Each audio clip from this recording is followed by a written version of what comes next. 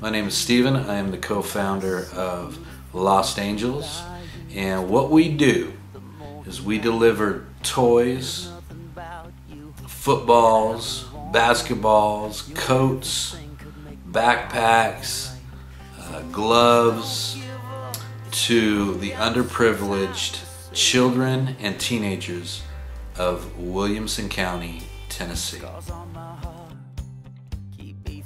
My buddy Dove Shore and I started Lost Angels back in 2004. We were both fresh out of drug and alcohol rehab, and we were living in a sober living. One thing about getting sober is you look back at your life, and for us, for me, looking back at my life, I realized what a taker I was, and all I did was take. And we wanted to give back. We were so grateful for this new lease on life that we had found, that we wanted to give back. So we started Lost Angels.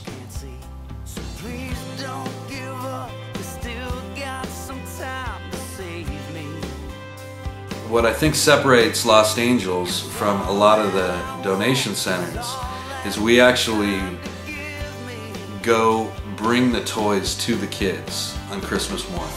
There might be a single mom that's either drug addicted, doesn't have a car, whatever the problem is, she's not going to get her kid to the donation center on Christmas morning. So what we do is we get a whole bunch of us, we meet at a church parking lot on Christmas morning, and we go out and we hit all the trailer parks, and it is an awesome way to give back. And since we've been doing this, I've never experienced a better Christmas, a way to spend Christmas than doing this. So we would love to have you guys join us, your families join us on Christmas morning. If you can't do that, just when you're out buying presents, please buy something extra, and we'll be happy to come pick it up and deliver it for you on Christmas morning. God bless you guys, and thank you from us at Lost Angels Nashville.